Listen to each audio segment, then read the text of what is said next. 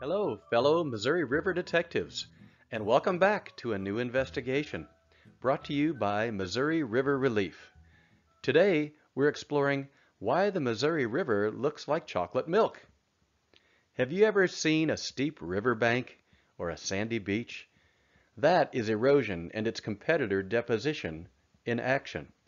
Let's find out more about them today. Take a look at the waters on the Missouri River.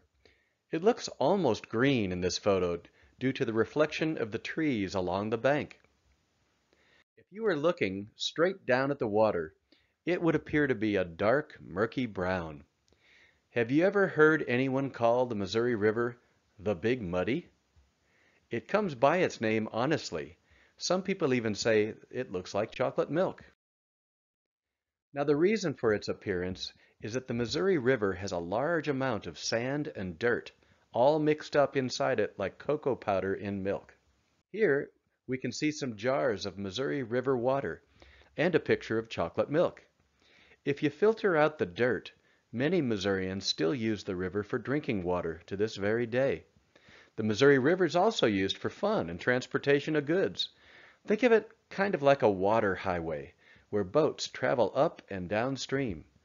Today, the Missouri River looks big, but can you imagine that it used to be a whole lot bigger?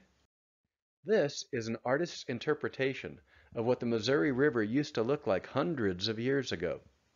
What do you notice? I notice how the river spread out and snaked around islands and hills.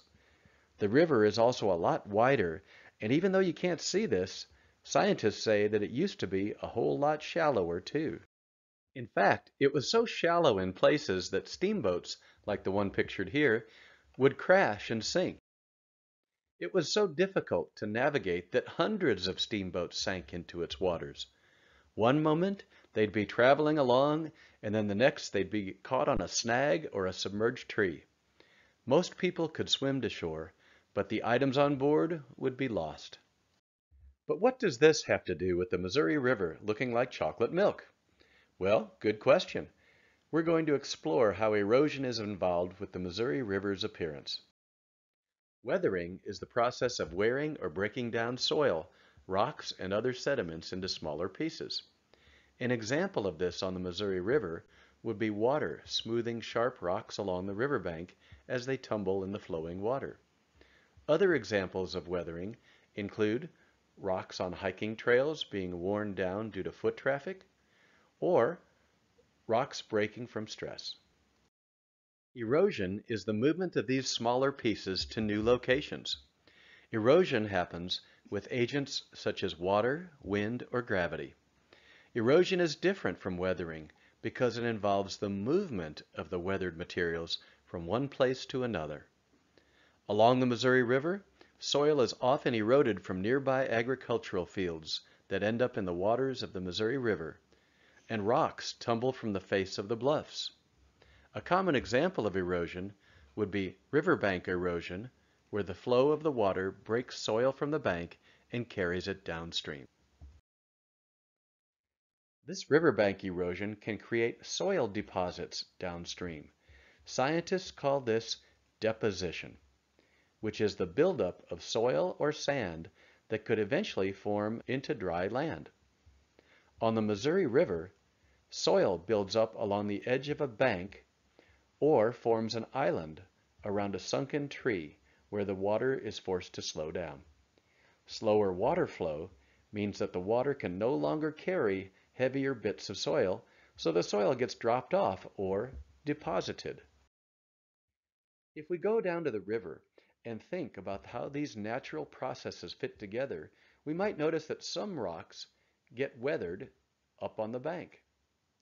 Rocks might be broken down into smaller pieces or even into soil.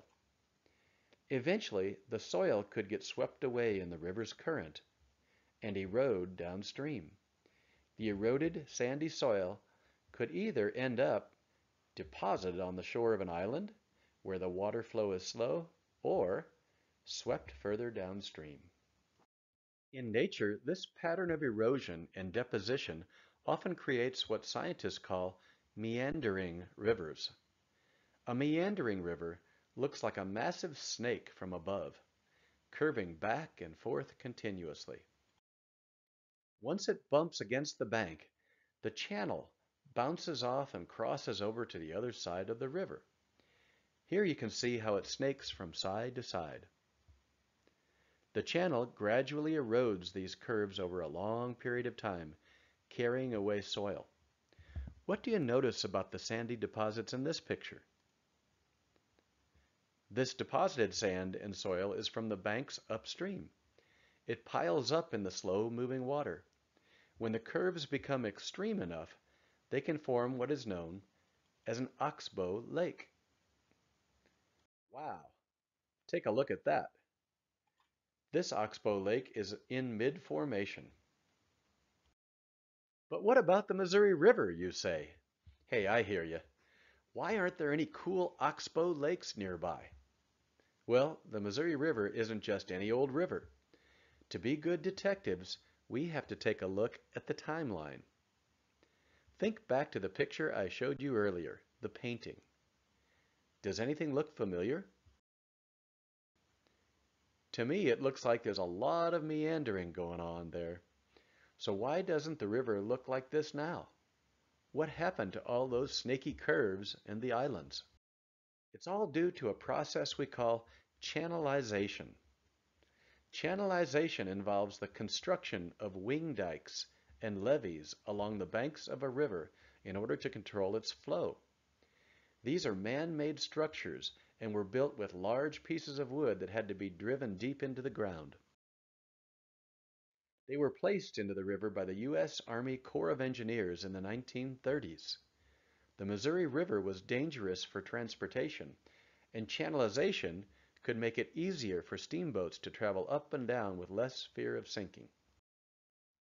Let's take a look at some photos over time from a place called Indian Cave Bend. This is a photo from 1934, before they started construction. Here we can see the wing dikes after they were placed in by the U.S. Army Corps of Engineers. This is after some time has passed. The faster part of the river, called the channel, is clearly visible now. Now even more time has passed. What do you notice at the wing dikes? Land is being built up along the wing dikes. The wing dikes slow the flow of water and cause deposition to occur. After a decade, trees started to grow on the newly deposited land, and by 1977, the forests have been cut down and turned into farmland. Can you see any of the wing dikes or levees? That's right. When the water level is low, you can see the ends of them sticking out to this very day. Channelization causes the Missouri River to form a narrower and deeper channel where water can quickly flow through. The river travels in a more condensed path, which lessens the possibility of flooding in nearby towns, as well as making it much easier for boats to navigate. This also means that the river has become less meandering, resulting in less islands and consequently less habitat for native animals like the pallid sturgeon to reproduce safely and raise their young. Recently, scientists have been working to help fix this problem by creating places along the Missouri River that resemble the old habitat. Here's a map of the Big Muddy National Fish and Wildlife Refuge, which is located just outside of Columbia. Here, two specially designed habitats are located. You can also see on the map the difference in size of the river between 1893 and 2013. The green outline represents the old river, and the blue outline represents the Missouri River after channelization.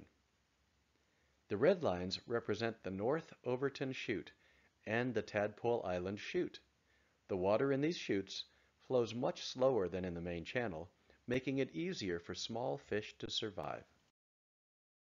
Fish like the pallid sturgeon are not the only species of animal helped by these chutes.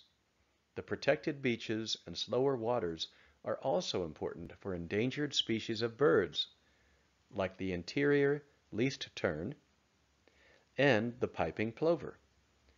Without these protections, many of these species would go extinct. Now that we have investigated and understand the processes of weathering, erosion, and deposition, do you think that you could point them out the next time you observe them in action? Could you explain to someone why the Missouri River looks like chocolate milk, or how it became known as the Big Muddy? What helped you learn about how rivers can change over time?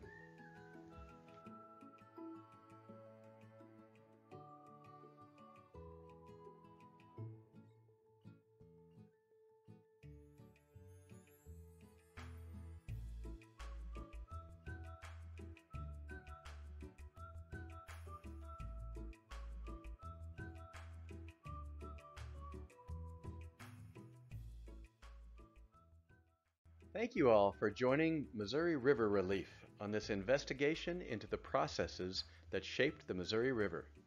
See you on the river.